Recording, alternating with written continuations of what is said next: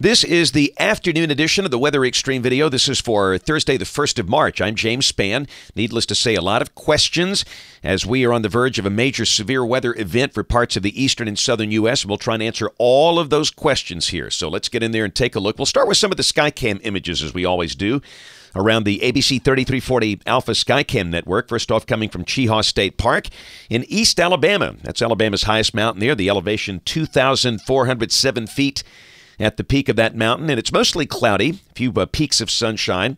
But on the western side of the state, the sun is shining in Tuscaloosa.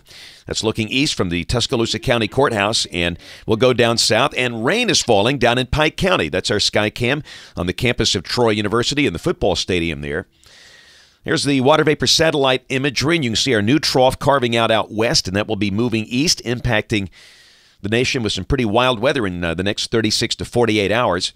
Now, today, we have a stall boundary across the central part of the state, and there's a huge contrast in weather on either side of that front. North of the boundary, it's mostly sunny over North Alabama, but south of the boundary, it's cloudy, and we've had some big storms down there today. In fact, check the radar a little after 2 o'clock this afternoon.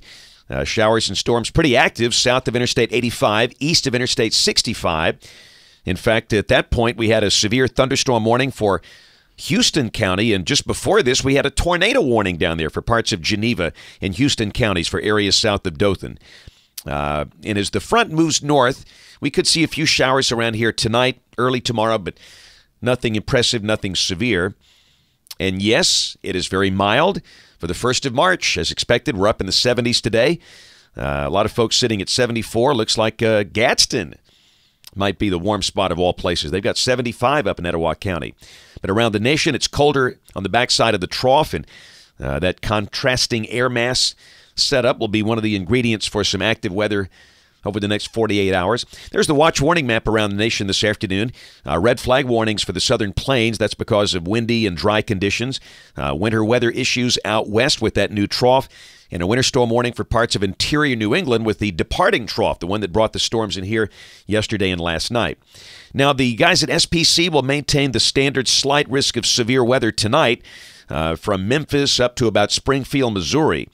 And the main issue there would be hail. Those are elevated storms back behind the front, but this is the big deal. This is the convective outlook tomorrow. This is technically valid from 6 o'clock tomorrow morning until 6 o'clock Saturday morning. The standard risk, longtime viewers that watch these every day, you know it's a slight risk, and that runs all the way from almost Baton Rouge, Louisiana, to Cleveland, Erie, Pittsburgh, and Grand Rapids.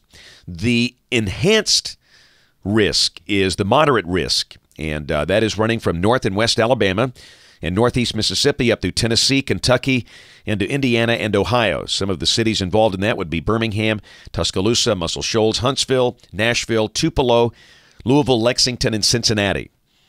And again, that's a big number right there. That's pretty rare. A 45% chance of severe weather within 25 miles of a given point.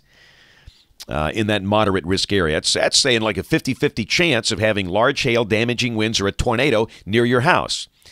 So, again, that's very elevated, and, of course, we'll watch that. And there's a chance these guys at SPC might upgrade maybe the northern end of that thing up to a high risk, as you'll see. We'll talk about the specifics. And then on Saturday, the severe weather chances drop off just 5% to the east on the South Atlantic coast. This is the rain for the next 5 days, valid through Tuesday morning of next week. And the bullseye here sitting about 2 inches at Birmingham. So in addition to having the threat of severe weather, we'll have some heavy rain with this thing tomorrow afternoon and tomorrow night. All right, let's drill deep, get into this. This is the modeling. This is the global forecast system. The 12Z run valid at noon tomorrow, noon on Friday. You can see the trough out west. We'll go down below that. The surface low is 996 millibars. This run a little deeper with that low. And again, we're clearly in the warm sector.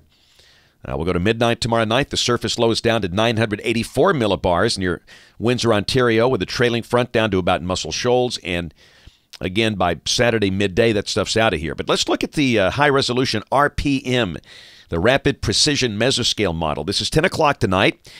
And again, with the moisture moving north, we could see a few showers tonight. But again, nothing severe. Midday tomorrow, and this is kind of when the window starts to open up. We should begin to see some convection firing over North Alabama We'll go to 6 o'clock tomorrow evening. Any of that stuff right there could be severe. Go to midnight tomorrow night. Everything rolls into a pretty nasty-looking squall line approaching Birmingham. And then this is Saturday morning at 6 o'clock, and all of a sudden this run is slower. I'm telling you that every run is different on ending the rain here. But I'd say the rain will be ending between 6 and 9 a.m. Saturday. I know some people are trying to plan Saturday morning events. That's not very helpful, but let's take a look at it tomorrow. But clearly by Saturday morning, all the severe weather is east and south of here. And then noon on Saturday, the showers are to the south with the heavier storms down in northern Florida. Okay, these are the severe weather parameters. We'll take a look at these. This is 6 o'clock tomorrow evening. This is the surface-based CAPE, or the buoyancy of the air. This is the ease of the air parcels to rise, and those numbers are pretty high.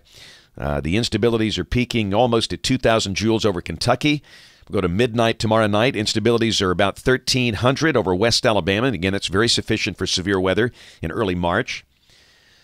This is midnight tomorrow night. The helicity, this is the veering of the wind with altitude in relation to storm motion. Now, the higher numbers are north of here, but clearly what you see there, it could support rotating updrafts, clearly supporting tornado potential, especially in the initialization of the storms. And this is the Energy Helicity Index, the EHI, tomorrow evening at 6 o'clock. And I think if the SPC guys go high risk, they're going to do it where you see the enhanced EHIs over Tennessee and Kentucky. That just seems to be where the greatest combination of shear and instability will be. Now, please don't let me think that lessens the threat down to North Alabama. There's certainly a severe weather threat here, but again, if they're going to go high, they might look at that area north of here. And we'll check the, first off, the significant tornado parameter, the STP. This is valid at 9 o'clock tomorrow night. Numbers approaching 3. Anything over 1 is significant. The higher numbers, though, are way up north over Ohio, where the better shear will be. But again, I stress that is clearly supportive of tornadoes and maybe a significant tornado, a strong, violent one. And look at the Craven-Brooks Index. This is one of our favorite indices put together by Jeff Craven and Harold Brooks, two friends, and let me tell you what, those numbers are very high. So no change in our thinking. We think tomorrow afternoon the convection breaks out. Storms initially could be by themselves, and those could go severe with potential for isolated tornadoes. I'd say the main tornado threat would be noon until maybe 8 or 9 o'clock, and then after 9 o'clock late tomorrow night, the thing rolls into a squall line. The main issue, damaging straight-line winds. Higher probabilities of severe weather north of US 80. And the really high probabilities are north of Interstate 20. But again, everybody in Alabama could clearly see severe weather, especially the northern half of the state. So, you know, the advice, be near a good source of weather information. Come on, if you're watching this, you will be. But you need to tell your friends that don't pay attention to weather about this. All right, Saturday, this is the GFS noon. It's got the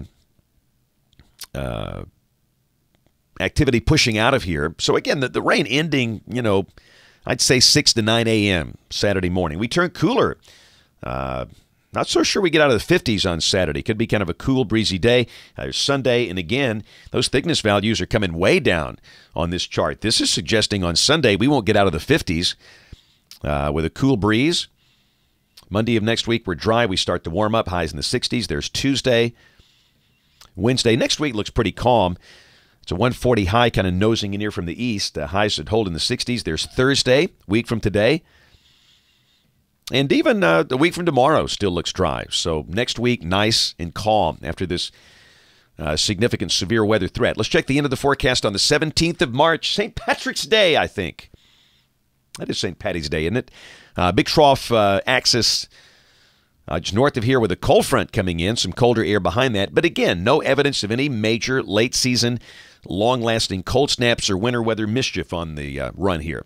That's it for the Weather Xtreme video today. We'll have notes on the blog. The next video here by 7 o'clock tomorrow morning. And if you're around here, watch us on television. Even if you're not around here, watch the live stream on the web. ABC 3340 News at 4, 5, 6, and 10. Thanks for watching. Have a great evening, and God bless. The first thing you've got to understand, you cannot rely on an outdoor siren. You cannot hear those inside a home, a building, a church. It won't work. You've got to get something inside your house. That's a weather radio or maybe a smartphone app. We work with a company that's developed the wonderful Weather Radio app for Android phones and iPhones. It knows where you are, and if you're in a tornado warning polygon, you get the warning. And if you're not, you don't. It's an effective device, and it's a great way to be sure you get the warning.